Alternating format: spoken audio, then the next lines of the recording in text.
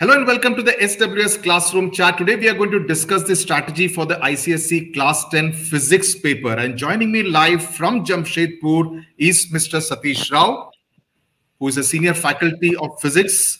Mr. Rao, thank you very much for your time. One paper, if I may say, which has troubled a lot of students in previous years has been the physics paper. It has always been a bit of a googly, tricky questions, जिसकी वजह से थोड़ी सी मुश्किल आती है काफी बच्चों को. This time they have a 4-day gap, 29, 1, 2, and 3. Is this 4-day gap enough for students who have not perhaps prepared very well for physics beforehand? Yeah, I think 4 days which they are getting is quite sufficient for them. And I do agree that physics always has been a bit tricky. And it's not about being tricky. It is actually children have that misconcept. They think physics is just like other subjects learning. Yeah. Physics is not about learning. It is about understanding. Correct. It is about getting your basics correct. Right. If your basics are right, I don't think physics is a very, very, very interesting, but they can do wonders. Absolutely. And everything, I believe that everything has physics in it. So Absolutely. they should see the things around. Everything around us has physics in it. So, do you think the googly comes in their lack of understanding and they look at it like, okay, book mein hai, ye definition hai, definition ko ratta maar lo? That obviously does not work. Yes, sir. That is what I tell all the children. Wherever I'm teaching, I tell the children that you did not means you should know what it is. Like learning. If suppose I learn something, yes, and I just put it in a little different manner, so the child might not know about it. Like I just wanted to give a small example, sir. Yes, sir. Like suppose a question is given of center of gravity. That is the first chapter, force. Yes. Okay. In this, suppose I tell the center of gravity of a rectangle, children would answer. Center of gravity of a triangle, children would answer.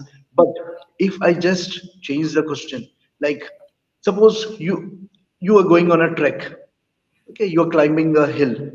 Yep. What do we do? Do we walk straight? No, we bend. Yep. Why do we bend? Why do we bend? So that the center of gravity, we are adjusting the center of gravity. That is Correct. what is there. If suppose I just twist the question that while climbing up a hill, a person bends forward. Yes. The child is telling, the child doesn't know the answer. Why? Because he should be well versed with his basics.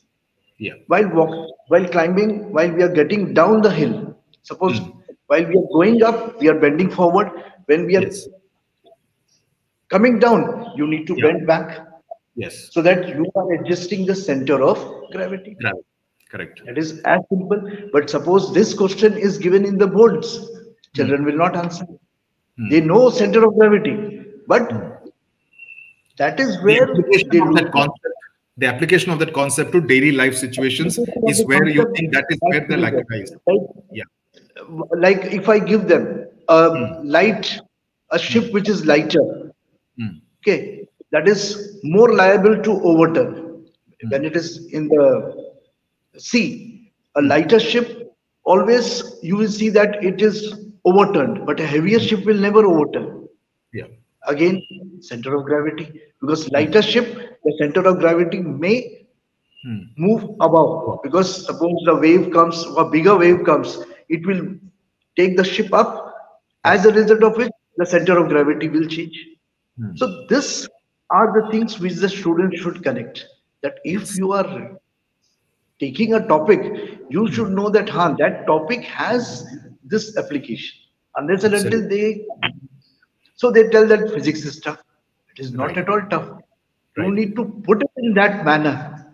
Yes. So while we are looking at approximately 12 chapters in about 7 units, which of these chapters do you think the students need to focus a little more so that they don't get bold by googlies of this nature, where they are not able to apply the concept and understand it well.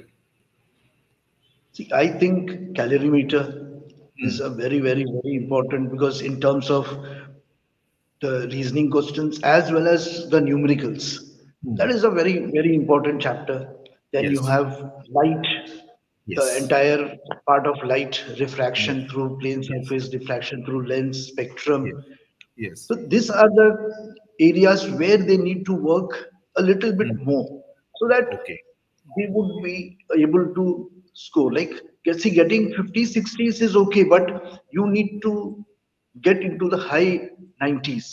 That Yes. is where it is. Otherwise, so see, getting So if you mentioned okay, but calorimetry, you mentioned light, and of course there are other chapters like sound and electricity, etc. What are the common mistakes that students make apart from what you just now mentioned? Apart from these, what are the common mistakes that students have made in previous year board papers, or perhaps students made during the pre-board papers also? like, sir, see, when I take, like, suppose I'm taking calorimeter. Okay, Hmm. calorimeter, we should understand the basic, like Hmm. what is specific heat and what is latent heat. Yes. That is, like, suppose I'm giving them ice at minus 10 degrees Celsius, going Hmm. to water at 20 degrees Celsius. Now they Hmm. should understand that when ice at minus 10, so Hmm. it cannot go directly to minus to 20 degrees water. Hmm. Ice at minus 10 should come to 0 degrees ice. Hmm. 0 degrees ice should go to 0 degrees water. From 0 Hmm. degrees water only then it will go to 20 degrees. Now, Yeah. when it is going from minus 20, minus 10 to 0, I am seeing Hmm. that there is a rise in temperature. Hmm. Whenever Hmm. there is a rise in temperature, I am Hmm. always talking about specific heat because Hmm. that is the heat which is required for raising of temperature. Hmm. Hmm. And when I'm talking from 0 degrees ice to Hmm. 0 degrees water, here I'm seeing that there is no change in temperature. Temperature. But Hmm. heat is constantly being supplied. That heat Hmm. is being supplied only Hmm. for the change of state. That is the hidden Yes. heat. That is Yes. latent heat. Latent heat. And Yes. from minus and from 0 Hmm. degrees water, it Hmm. will go to 20 degrees water. So again, there Yes. is a rise of temperature. Temperature. So in this, if suppose this concept is clear, now Hmm. suppose I give them a question that Hmm. ice at 0 degrees. Hmm. Suppose I am having a cold drink. I want to Hmm. cool it. Hmm. I can use 0 degrees water. I Hmm. can use 0 degrees ice. I have both the options. But Hmm. I will use 0 degrees ice. Why? Yes.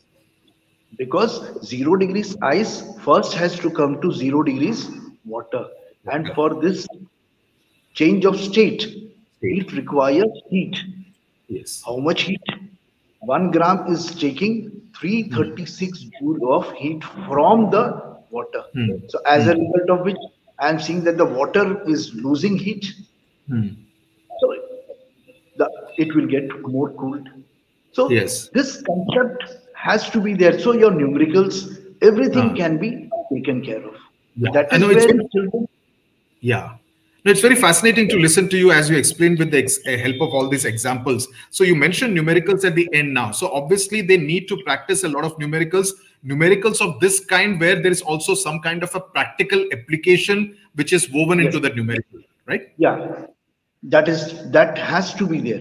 Like in Hmm. some numericals, what they will give, a power will be given. Okay, Hmm. power is like this much watt. Hmm. Okay, the power required to the change of state is suppose 40 watt.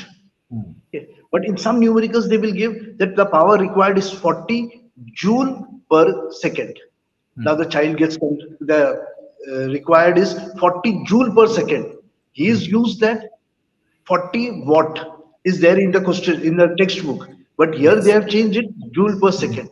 Now the Hmm. child should know that joule per second is nothing but it is also watt. Hmm. The joule is work, second is time. Yes. So work by Hmm. time is pa. So Hmm. these are the things which The children, they when they see this kind of things, they get confused. And Right. most of the time, what they will give that joule per kg per Kelvin. Okay. And in the question, it might be given in terms of gram. Like 100 grams of ice requires this much amount of heat, the special heat capacity, and the latent heat is joule per kg or joule per kg per Kelvin, or like this is given. But there they again miss out. One unit is in CGS unit and the other is in XI unit. So they need to convert. Right. So many So, children they don't convert. yes. So conversion, knowing the units, those are some of the very common mistakes which are Common made by mistakes students. which the children they Yeah. make. Yeah. That So, if they are working from either in SI unit or in CGS unit, and any right, one only they should do. They should right. not. They cannot do Yeah. with both the things. Right. So, assume, I mean, what would you suggest that students do, assuming that the preparation is pretty much top notch? What would you suggest to students to do in the last 24 hours before the examination? Try and solve more numericals or look at PYQs or look at sample paper books. What would you really suggest should be the last mile revision strategy?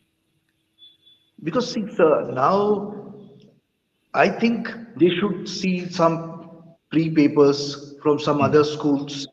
Yeah, the Because pre-board see, papers. every school, the pre-papers which are there, if they can Yeah, get at least three, four papers from different schools of their yeah, yeah. vicinity, and That they helps. try to solve those three, four Yeah, papers, yeah, it I think helps in a very great manner. yes. Because see, if they solve the last 10 years papers and all, I don't give that much preference to those because pattern keeps on changing. Same thing. Yes.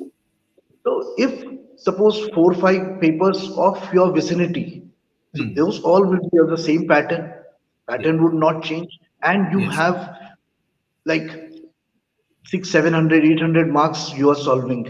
Correct. So in Absolutely. that, maybe some questions would be there that would correlate with the paper. So you will have Right. a better idea about of solving Yeah. those papers. That's a good idea. I always advocate pre-board papers are a good way of kind of testing yourself at the last minute, Yeah. a day or two before the examination. My final question, Mr. Rao, what should be the time management strategy? Should they go in the same order as the question paper is, or they should play around with the order of questions? I mean, part one and part two.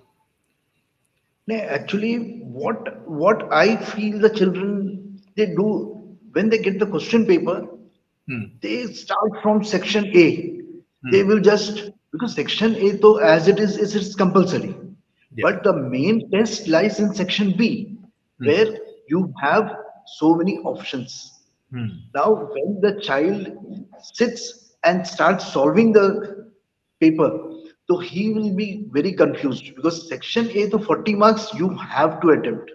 Yes. But section B, you have seven questions. In that, Yeah. you need to answer only four. So you Yes. have to make a choice beforehand.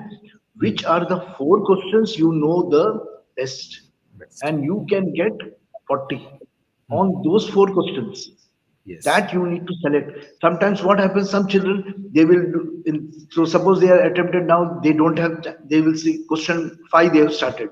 A Hmm. they know, B they know, C they don't know. Now C will be of 4 marks. Now they will go to then question 6. Again A, C they know, B they don't know. Again they are losing 3 marks. So like Yeah. that they are trying to attempt Hmm. many questions. So better that 15 minutes initial reading time which is there, The choice that should if be. they should think that these are the four sure short questions which Hmm. I will answer. If Okay. time permits, they can go for some else, but that four questions have to be done because Hmm. 40 marks Hmm. and section 8 as it is, you have to. That is Yeah. so compulsory. You So cannot even have while any option. so after making the choice, would you suggest that they start with section B instead of part one, or they should still do part one first? Because see the confidence, if suppose he's getting that much confidence that suppose section B I can I am very well versed with. I know Hmm. everything of section B. Hmm. So that might boost his confidence. Correct. Suppose Point. he's thinking that "Arey, this 40 marks though is my sure, and I Hmm. can attempt this 40 marks in a Hmm. span of suppose 1 hour or 30 minutes, 40 minutes, Hmm. whatever it is. So Hmm. that might boost his Both the confidence students. more.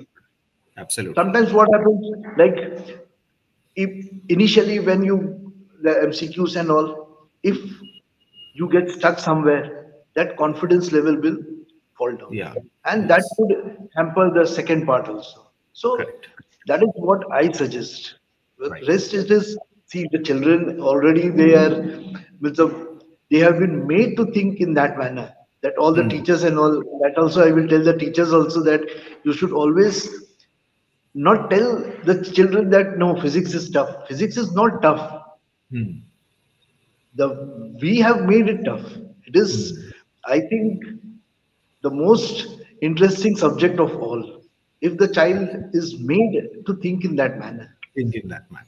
Absolutely. I completely agree with you 100%. Thank you very much for your time and all these tips. And I'm sure the students will gain immensely from this and put this into practice, implement it before the exam and also during the examination. Right. Thank you very much, sir. Thank you, sir. It was very nice of you to let me be with No, no. you. Let me Pleasure is talk. entirely mine. No, no, sir. Actually, if it would help at least some of the children also, I would think that it would be very Yes, great achievement for me. absolutely, So sir. looking Thank you very forward. much. If anything is there, sir, I'm always Right. there for the children. Right. Thank you, Okay, sir. sir. Thank you very much, sir. Okay. Thank you. Thank you.